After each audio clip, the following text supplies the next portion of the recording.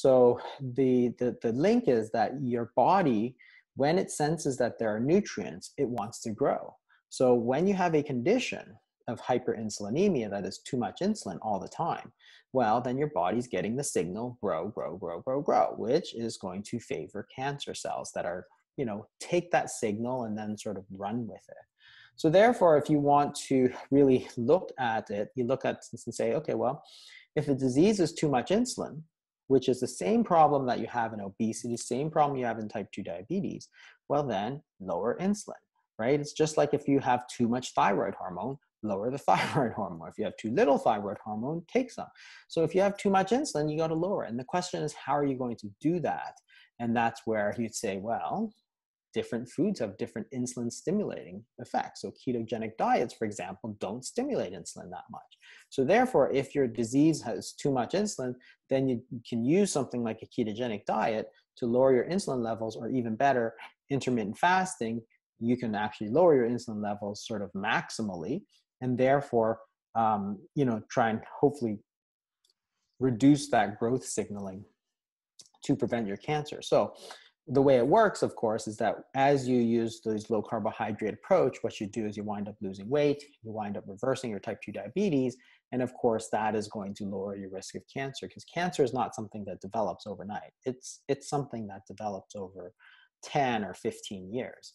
So it's always this sort of balance. So, that's the important thing, I think, is to really focus on those parts. It's really a metabolic disease.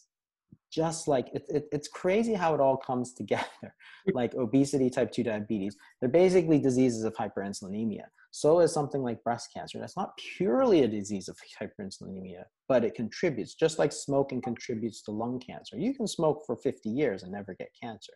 You could do the same with hyperinsulinemia. But what you see in China, of course, is this explosion of breast cancer. And what do you see right alongside of it? Obesity, type 2 diabetes. Like, it's crazy how much type 2 Fatty diabetes. liver, all of it. It's crazy in China. Their rates are skyrocketing. It's so bad. Rates and absolute volumes. I would sometimes the word keto draws a lot of fire, and a conversation can be lost because you spend so much time dealing with the paradoxically inflammatory effects of the word keto. And what our dietitian Kartika, who sits with me every day, we consistently tell patients we're known for keto and low carb, but what we really offer is culturally appropriate nutritional interventions for chronic disease, and try not to get tied to any one way. But what we're trying to achieve with everyone is a low insulin lifestyle. That's really the key. And whether it's through a nutritional, manipulation of low carb, keto, fasting, intermittent fasting, whether it's by focusing on sleep, whether it's by adding metformin, whether it's strength training, whatever the patient can do to begin to lower their insulin levels is the best first step for both prevention of disease as well as to improve treatment of disease that may be present. And you just got to find that hook. But it's all about insulin up front. I think your book clearly shows, there's a lot more to talk about. I would throw in one other thing, because you covered breast and colon cancer. I used to treat, and still do, a lion's share of prostate cancer. And one of the interesting things about prostate cancer is that a diagnosis of prostate cancer in many ways is a risk factor for heart disease. And the presence of heart disease is a risk factor for prostate cancer, because they're both being driven through the same hyperinsulinemic pathway. And this has been shown very clearly in a couple of studies of prostate cancer prevention with the 5-alpha reductase inhibitors, that you're much more likely to be diagnosed with prostate cancer in a prevention study in otherwise healthy adults in North America if you have heart disease. It's a significant increase. And we work closely with a few cardiologists because we're obviously obsessive about nutrition and cancer prevention.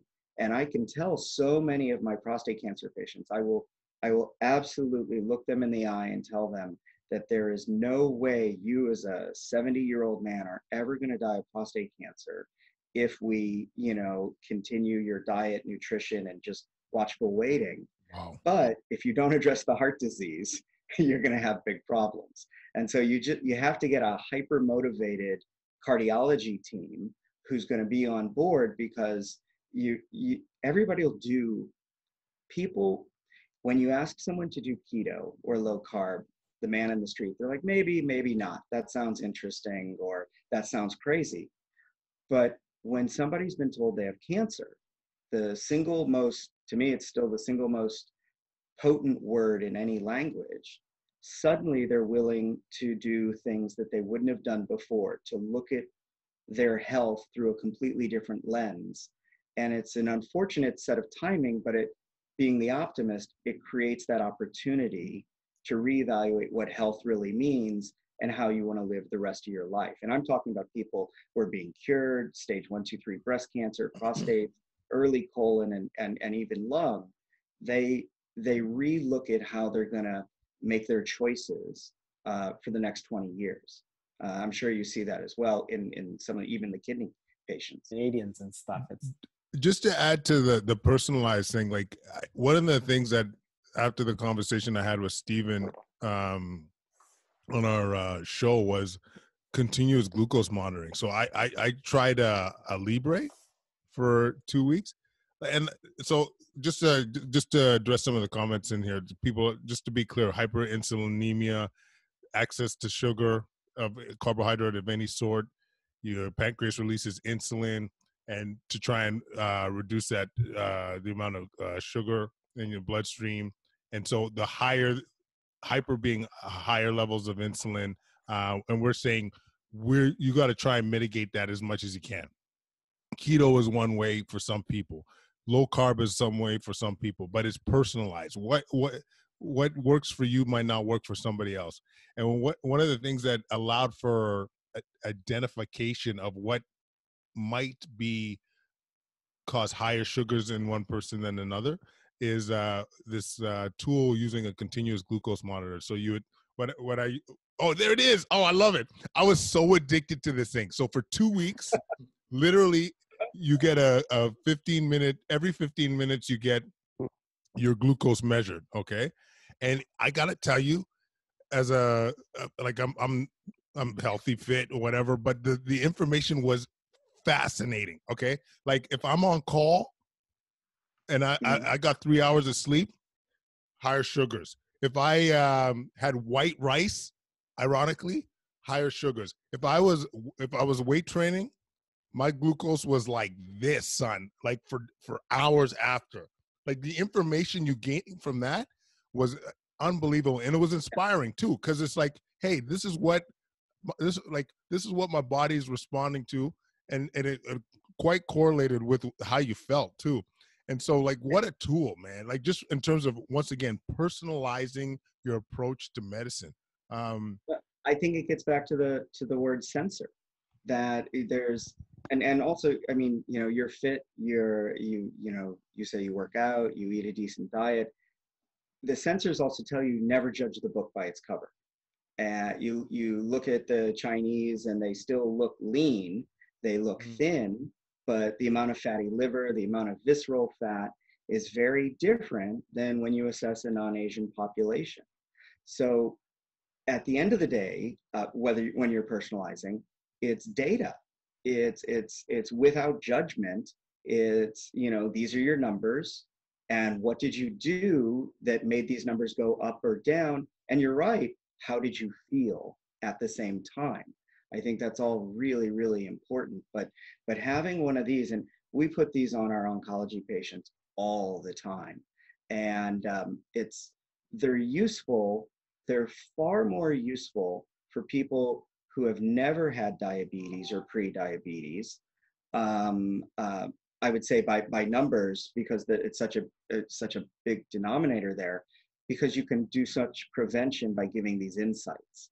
The perceived efforts, the understanding of what really makes your glucose go up, and what you can avoid and what you can do and enjoy while keeping your glucose down. And I'll tell you what really frustrates a lot of people is how much alcohol disrupts their sleep and drives their glucose initially down and then up overnight. And it emphasizes just how important sleep is.